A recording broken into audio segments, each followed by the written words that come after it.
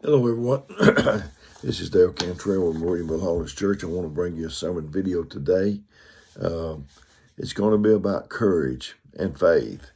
I want to say right off the get-go that this is not an original idea. I got it from a book, Chase the Lion by Mark Batterson, and that's what inspired me to do this. But yeah, it'll be good anyway. There's very few ideas that I have that's my original. I don't even know if there's any. I got it from somebody, my mother, my daddy, my first grade teacher, somebody. So anyway, the scripture is 2 Samuel 23:20 that Mark Batterson wrote about, and it inspired me. And it says, Benaiah, the son of Jehoiada, the son of a valiant man of Kabzeel, who had done many acts, he slew two lionlike men. He slew two lionlike men of Moab. He went down also and slew a lion in the midst of the pit in time of snow. You know, 1 Peter 5:8-11 says, Be sober, be vigilant, for your adversary the devil as a roaring lion walketh about seeking whom he may devour. Whom resist steadfast in the faith, knowing that the same afflictions are accomplished in your brethren that are in the world. But the God of all grace, who hath called you into his eternal glory by Christ Jesus, after you have suffered a while, make you perfect, establish, strengthen, settle you to him be glory and dominion forever. Amen. Hebrews 11:32-40. I'm going to read most of that, I guess. And what shall I more say? Of the time would fail to tell me of Gedeon and of Barak and of Samson and of Jephthae, of David also and Samuel and the prophets, who through faith subdued kingdoms, wrought righteousness, obtained promises, stopped the mouths of lions, quenched the violence of fire, escaped the edge of the sword, out of weakness were made strong, waxed valiant in flight, turned to flight the armies of the aliens. Women received their dead raised to life again, and others were tortured, not accepting deliverance, that they may obtain a better resurrection. And others had a trial of cruel mockings and scourgings, yea, moreover bonds and imprisonment. They were stoned, they were sawn asunder, were tempted, were slain with a sword. They wandered around in sheepskins and goatskins, been destitute, afflicted, tormented, of whom the world was not worthy. They wandered in deserts and in mountains, and in dens and caves of the earth. And all of these, having obtained a good report through faith, received not the promise, God having provided some better thing for us, that they without us should not be made perfect. Faith. Courage. Faith is a complete trust or confidence in someone or something. And courage is the ability to do something that frightens one. And they're close kin, I think. So, you know, every day in the jungle, the lion knows if he can't outrun the slowest gazelle, his family's going to starve or go hungry. Every day in the jungle, the gazelle knows that if he can't outrun the fastest lion, he will be the lion's meal for that day. Benaiah, he started out as a bodyguard, and he wound up being a commander-in-chief of the army. And you know, we read about things of courage, things I can think of right offhand. Daniel in the lion's den. It took courage to do that. The 3 Hebrew children, and they said that we're not careful to answer you, O king. They're just examples of courage. Gedeon, the angel came down and called him, thou mighty man of valor, and he was hiding all the time in the wine's press. So if we have enough faith, we can muster up enough courage, we also can do some mighty acts. Might not be like Benaiah that much, but we can do some things that would help people. I think we ought to have bold prayers. That's not an original idea of mine. Bold prayers. You know, we pray prayers, Lord, just give me enough to get by. But instead, you know, he said, approach the throne of grace boldly, that you may find grace to help in the time of need. I think we ought to pray bold prayers. Instead of saying, Lord, just help me have enough to get by, say, Lord, help me have abundance that I can get by and help somebody else that's just barely getting by. A bold prayer would be, you know, when Elijah was going to be taken away, and he tried to get Elisha to stay where he was, and he said, no, he wasn't going to leave him. And he said, well, what do you want when I leave? He could have said, well, you know, I've worked for you for all these years, and I've never had a raise. I've never had a vacation. I sure would like that. He didn't say that. No, he said that I might have a double portion of your spirit. Elijah didn't get on to him for that, for asking that bold prayer. He didn't get on to him. He just said, if you see me when I go away, then you'll get that. So I think God doesn't mind us asking for bold things. You know, shoot for the moon. If you miss, you may land among the stars. There was these men, they just made with what they had. Their bare hands or a spear or a sword or whatever.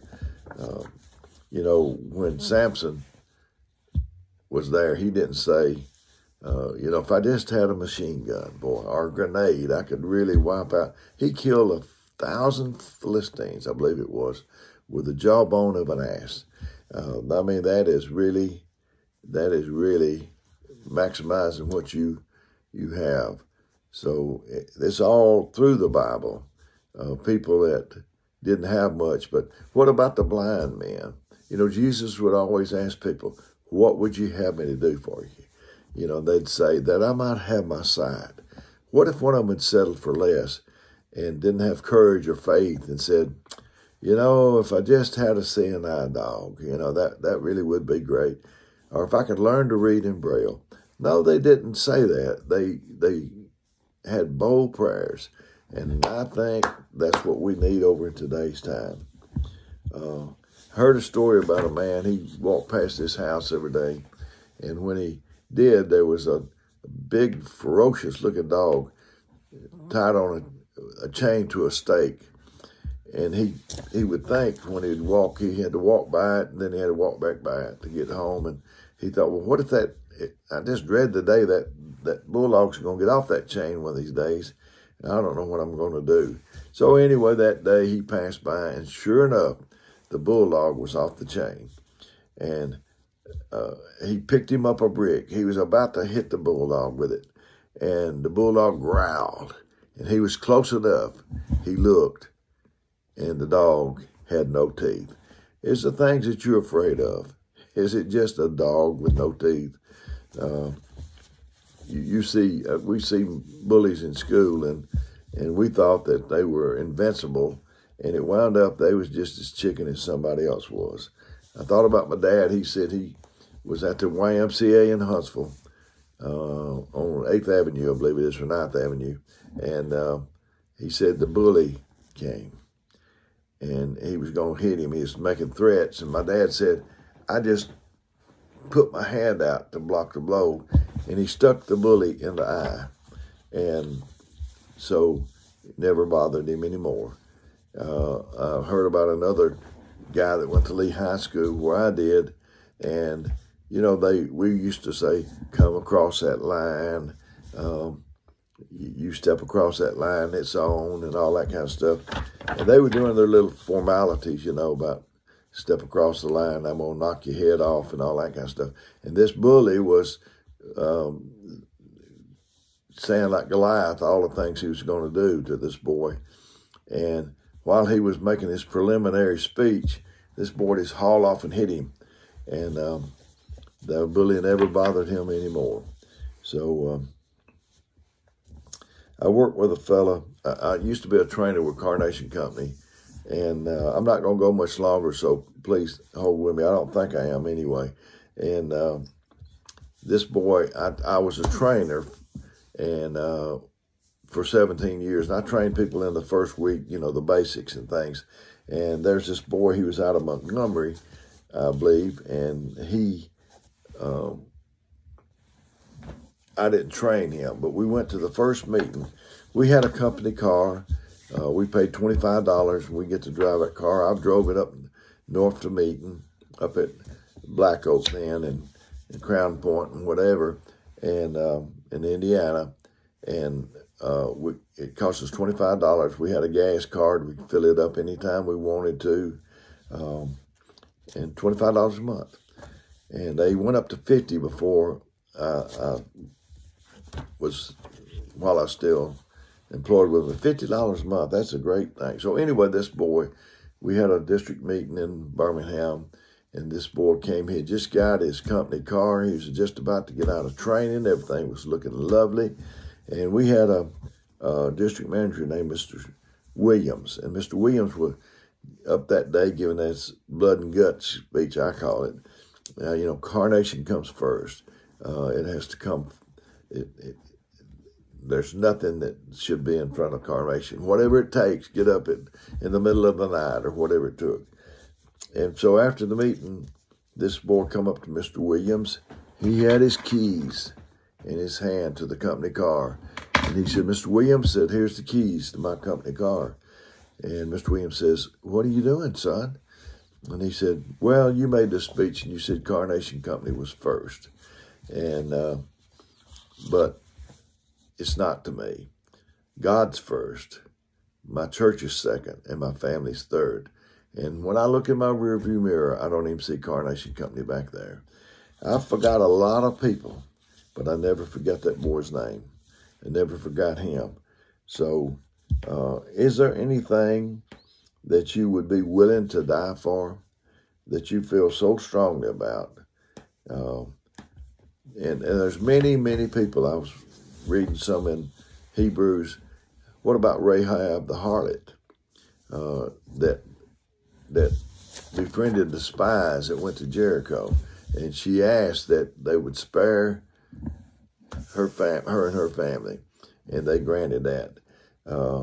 If I'm not mistaken, she wound up being in the lineage of David and of Jesus for that courageous act. So just have a little courage. Be like, the Wizard of Oz. I used to show that to my children when they were little, or my grandkids. I guess it was my grandkids. And there was a lion, a scarecrow. He needed a brain. There was a tin man. He needed a heart. And then there was a lion, and he needed courage. I think courage is faith and courage. I lift you over a lot of things. And for myself, I would love to have courage, that I could live for God in the good times and the bad times. So I've enjoyed getting this to you today. I hope it's helped you. So again, this is Dale Cantrell from Redeemable Holiness Church saying, I didn't come to replace your ministry, you getting to church, just to supplement if you needed it. And my phone number is 256-508-4410. Call me whenever you have something, and if you don't mind, leave me a message, because you may not be in my contact book, and I may not know who it is that's calling. So until we do this next time, may God richly bless you is my prayer.